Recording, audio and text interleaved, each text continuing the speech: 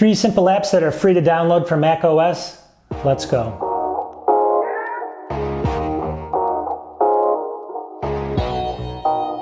Alright, so I've made a couple of videos like this before. I'll post them in the description. Long story short, these are just some simple free apps that I use, every week maybe. They're not mind-blowing, they're not going to change, they're not going to blow your mind, not going to change the way you do things, but they are free and they're simple to use. You can pick up one of them probably in 2 minutes. You can pick up the other one in about 2 minutes, and then one of them might take about 15 minutes to pick up, so they're very easy. These are just simple apps that are free that I find some use with, and some people may out there as well, so I just wanted to post them.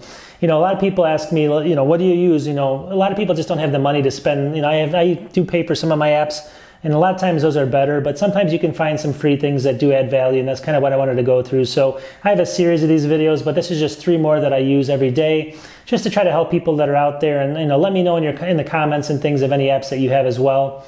Anyways, let's get into them. I know people want to see them quickly, so let's go. All right, so the first one's called Notebook, and look for the icon. See it right here? It's all these colored little sheets of paper. Look for that, it's in the App Store. You can download it.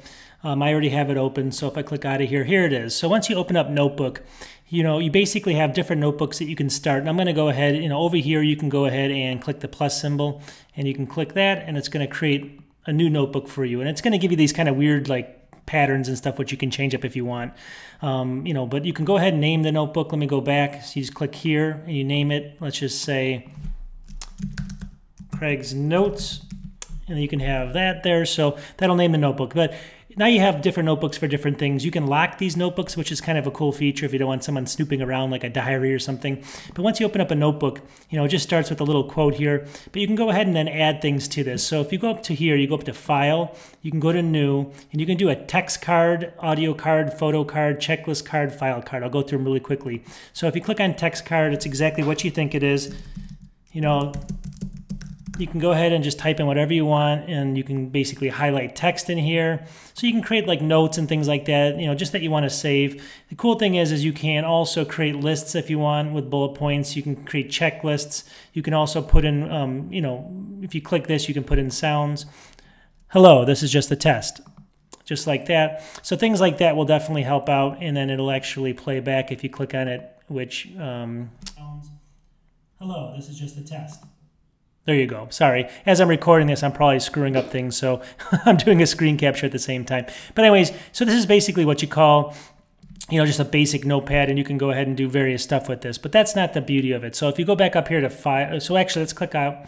Let's go click on this little check mark, and it adds a little card in here. So this is, again, if you go back, this is inside of my notebook. I have this card, and that's the one I just created.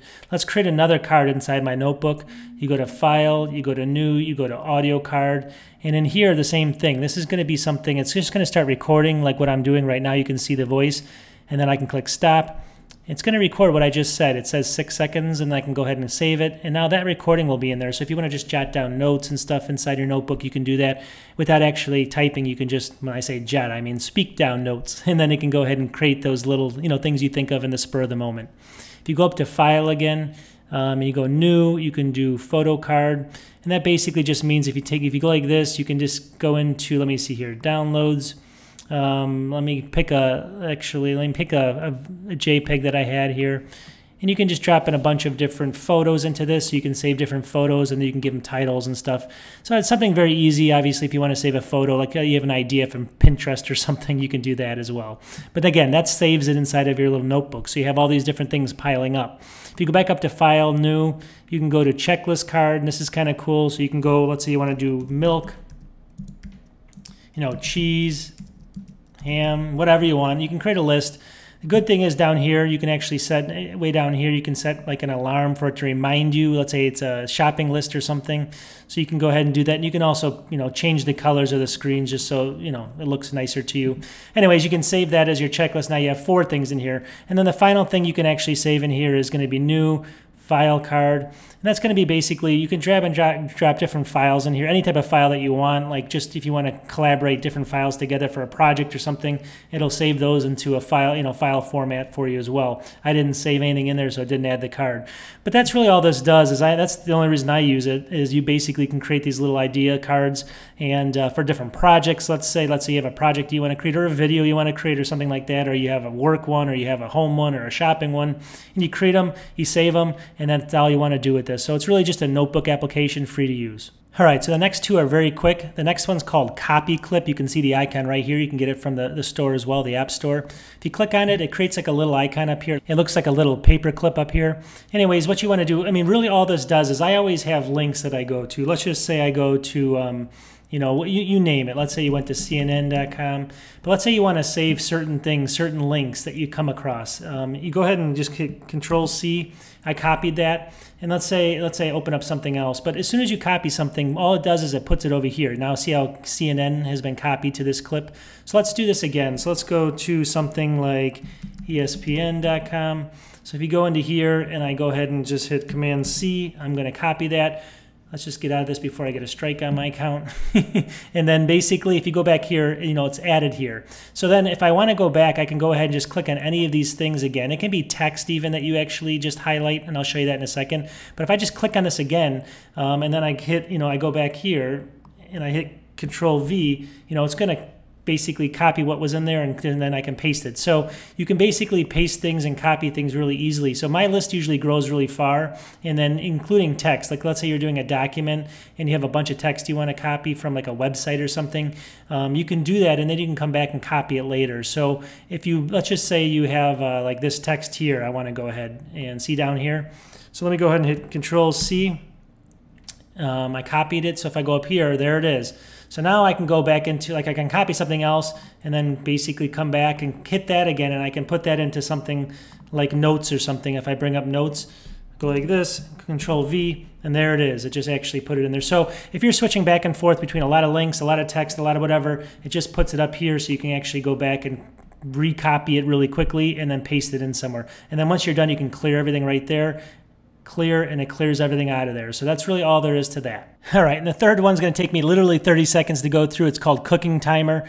Looks like this. You can get it in the App Store. Go ahead and click on it. All it is a timer you can set up. If I click on it, you can see here it's going to just, you know, going to go ahead and count for you. You can pause it. It's got 3 things at once you can do. It's got a settings here where you can go ahead and just set like a 1-minute timer. Click this. It's going to count down for you. So, but it has 3 different things you can do at once. I mean, really all it does besides this is, you know, allows you to change the colors and stuff. Just a free timer. I found it pretty easy to use. You can do 3 things at once. You can either count up or count down. Again, no cost. So that's all it does. Just wanted to show people that's the timer I use, just because it's no frills. I don't have to worry about anything, and it's super quick to just install and forget about it. All right, so what did you think? Again, post more comments. If you have some good free apps, I'll make a video on it. These are not going to be mind changing, or they're not going to change the way you do, you know, you go about your life or anything like that. They're just really simple. What I want to do is just show people, again, free stuff that's out that you can download. Hey, maybe I like that. I'll go ahead and download it.